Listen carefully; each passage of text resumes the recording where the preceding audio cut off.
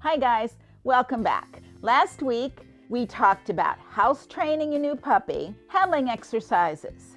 This week we're going to continue with how to train a puppy to not bite all the time. When I walk into a home that has a new puppy, that is one of the first questions that they ask. How do I stop my puppy from biting?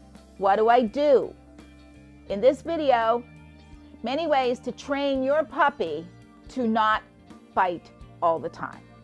Welcome to Diamond Dog Training. I'm Joyce, and here we offer you positive, effective training tips to help you train your dog. If you're new to my channel, please remember to press that subscribe button and ring the bell so that you receive all the episodes.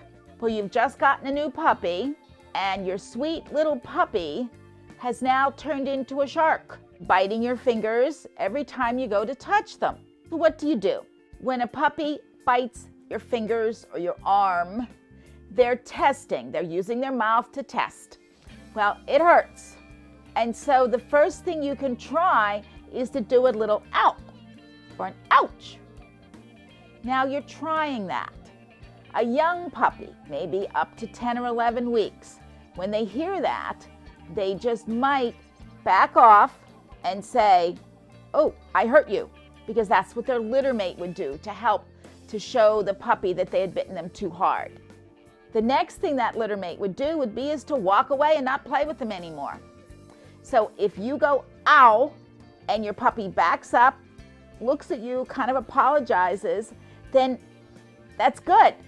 Then the next thing you're going to do is you're going to stand up, you're going to turn your back on your puppy, and you're going to cross your arms, and you're going to stand there, and you're going to say nothing for about 30 seconds.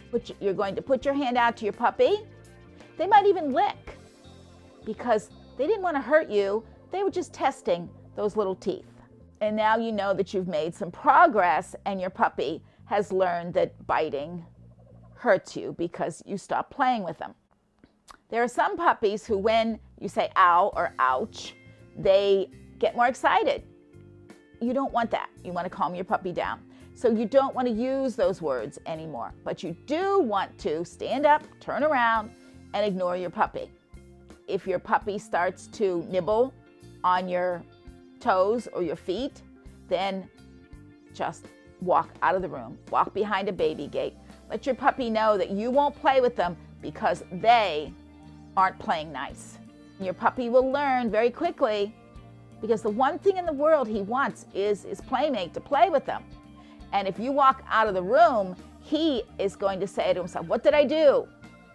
And therefore, he is going to understand, if I don't bite their fingers, they continue to play with me. We've just addressed what to do when a puppy bites.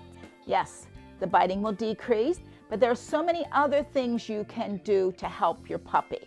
One of the first things we can do to help puppy biting is to do handling exercises. And with handling exercises, you're going to hold a treat, or you're going to hold the Kong, and you're going to pet your puppy.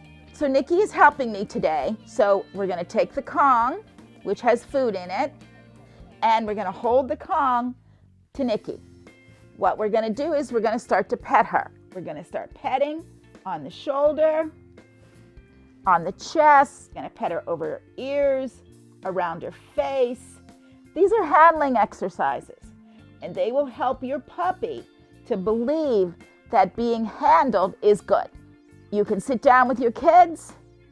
An adult or an older child can hold the Kong, and the younger kids can pet the puppy. Kongs are a great way to help a puppy to understand that hands are good and they're not supposed to bite at them.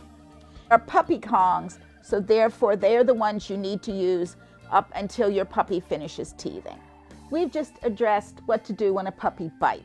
Yes, the biting will decrease, but there are so many other things you can do to help your puppy. We want to make sure that puppies are rewarded for things that are good. When you walk up to your puppy, have a toy in your hand, play with your puppy with the toy so they know that you bring things. Walk up with a treat, hold the treat in your hand and pet the puppy. All those positive things are going to help your puppy to diminish their biting. I'm going to put the playlist above, How to Puppy, and also in the description below, so you can see many videos on how to train your puppy. Please leave me some comments below. I hope this video has given you some tips to train a puppy to not bite all the time. Thanks from Diamond Dog Training and from Joyce. Bye-bye.